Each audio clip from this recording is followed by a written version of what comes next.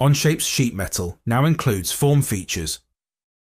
A library of standard form tools is included, configured to let you specify the exact size you need to match your available tooling. Modify the parameters if necessary, then specify a location, either a sketch vertex or make connector. Form tools can of course be patterned, but a single sketch with multiple vertices is usually easier. The orientation of the form is based on the sketch plane or the z-axis of the make connector and can be flipped, rotated or offset if required. Common form features for ventilation, such as louvers and mounting bosses, are included. With just a few clicks, complex form geometry can be added to your sheet metal models with ease. The form tool geometry can be simple or complex, and it can pierce the sheet thickness or not. In the example of this knockout or half shear, the material is not completely punched through. Looking at the section view, you can see the results. On the flat pattern, the form features are shown as sketches. The benefit here is that you don't have to finish the sheet metal part in order to add the forms, and the output of the flat pattern on the drawing and any DXF output shows the form tool profile and punch center. You can also create your own form tools. This example is creating a vent pattern that may be company specific, so the form tool does not have to deform the material. It can also be used as a punch. To define your own tool library, you need a folder and at least one document. Each element or tab within a document represents a single form tool with a part that adds material and a part that removes material. The only other requirement is that you have a configuration variable called thickness, then use that variable to drive sketches and geometry. This enables a standard tool to be used with different material thicknesses. The updated tag feature that is used for frame profiles has been extended to include forms. Simply select a part to add, a part to remove, and a sketch that will appear on the flat pattern. The origin of the part studio will be used by default, but you can also select a make connector to define the origin and orientation if needed. Version the document so it can be linked, then go back to the library folder and right-click. Go to Set Library and choose My Sheet Metal Forms, or if you are the company admin, you can share it with the entire company. Now, when you are editing a sheet metal part, the forms will be available for use, without having to manually navigate to a document. When exporting to DXF, two new options are available: Include Form Feature Outlines and Include Form Feature Center Marks. Form features add more detail to your sheet metal designs and make them easier to document and manufacture. Chamfers are most often used to break edges and should always be added using the chamfer feature. However, if the size of the chamfer is critical to the design, it may need to be added to a sketch. A new chamfer tool in Sketch works just like the fillet tool. Select two entities or a vertex where two entities meet and a chamfer is created with 2 dimensions. The manipulator modifies the size of both dimensions equally, and each dimension can be modified individually. If the chamfer needs to be driven by an angle, simply delete and add dimensions accordingly to quickly and easily add functional chamfers to your designs. Lines, circles, rectangles, and a new sketch point are now fully parametric in drawings. For example, drawing a rectangle and drawing lines across the corners adds coincident constraints, so as the rectangle is resized, the lines update as expected. A subset of sketch constraints can also be added between sketch entities and view geometry. To keep this rectangular keep-out area in line with the edge of the cavity, a vertical constraint can be added between the vertices of the sketch and the view geometry. Dimensions are added in the usual way, with the option to change the value, which in turn updates the sketch. These can be added between the sketch and the view, or just the sketch entities, with the sketch solver understanding when the sketch is over-defined and setting the dimension to driven. When the drawing is updated, the sketch references are also updated to maintain design intent. The constraints can be easily modified by right-clicking, then going to Show Hide and Show Constraints. Highlight the constraint to delete and right-click or press the Delete key. If the geometry is sketched over a view, it is associated with the view. If not, it's associated with the drawing sheet.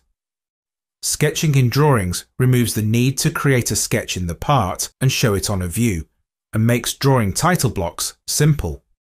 Assembly drawings with lots of parts and lots of callouts can get very busy very quickly, with more time needed to move callouts and other annotations to make room, and to ensure that the drawing is legible and unambiguous. Parts that are related or in close proximity to each other can be called out as a group. Onshape now stacks callouts when placing one on top of another. This makes the drawing easier to read. Existing callouts can also be stacked by simply dragging and dropping them onto other callouts or stacked callouts, and an entire stack can even be added to another. A message indicates that one or more callouts were removed to avoid duplicates. Notice that item 13, the washer, is still called out twice because it appears twice in the fastener stack. It can be left like this or changed by right-clicking the stack and selecting Edit Stacked Callouts. Items can then be removed by clicking them on the screen or by clicking the X next to their name in the list. This list can also be reordered to adjust the stack. Individual callouts in a stack can still be edited to change the style or add a quantity, in this case overriding the quantity in the entire assembly to indicate the quantity in each stack of fasteners. Stacked callouts can also be created by right-clicking a callout and selecting Add Stacked Callouts. These can be selected on screen, or if they are difficult or too small to select, by clicking Add Instances from BOM in the dialog. Items such as glue or grease that have part references in the assembly are called out in a stack by default. To adjust the appearance of stacked callouts, the Drawing Properties panel has additional options to change the stack direction to up, down, left, right, or automatic, and to change the gap between them. And of course, individual stacks can be modified from the Styles panel. Stacked callouts in Onshape makes drawings simple to create and easy to read.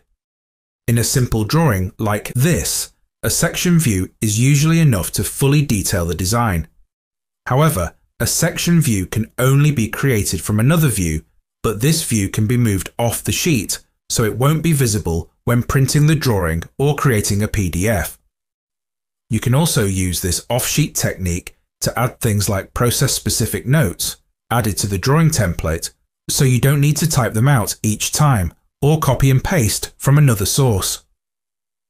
When exporting to PDF or printing, only the views and notes within the drawing border are shown.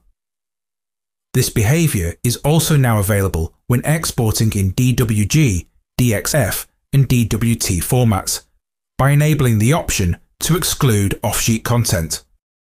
This option is remembered for every file exported in any of these file formats, providing more flexibility when creating drawings that need to be opened, viewed, or edited in a 2D CAD system. We are excited to announce CAM is available in Onshape. With this update, we are releasing Onshape's CAM Studio, a completely integrated, cloud-native, professional-grade CAM system.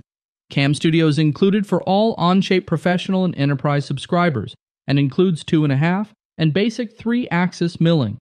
And available soon for purchase, CAM Studio Advanced, which includes advanced 3, 4, and 5-axis simultaneous milling.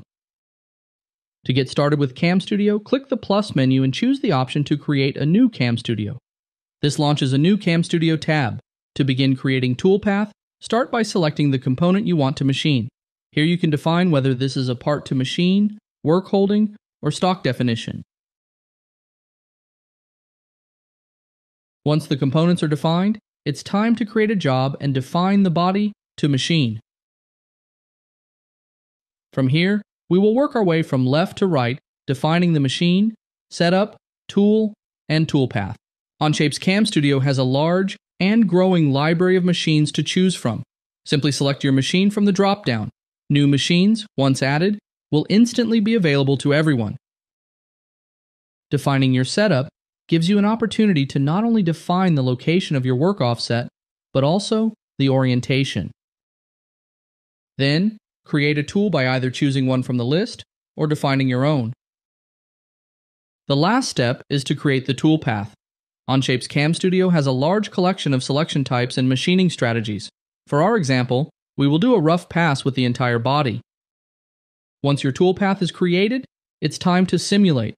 Onshape's CAM Studio has a robust set of simulation tools available to all users. Backplot shows a simple animation of the toolpath relative to a finished part. Verify shows a more realistic animation that includes stock removal.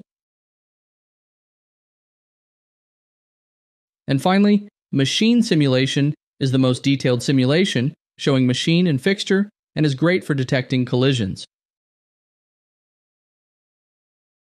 When you are ready to machine your part, simply post-process, and Onshape's CAM Studio will generate the G-code to send to the machine.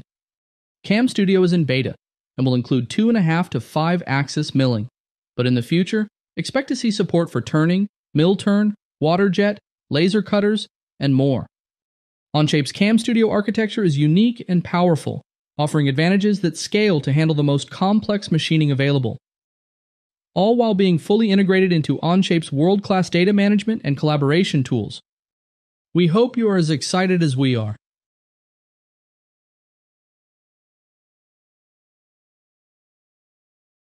Thanks for watching. Click the logo to subscribe or see some of our other videos linked here.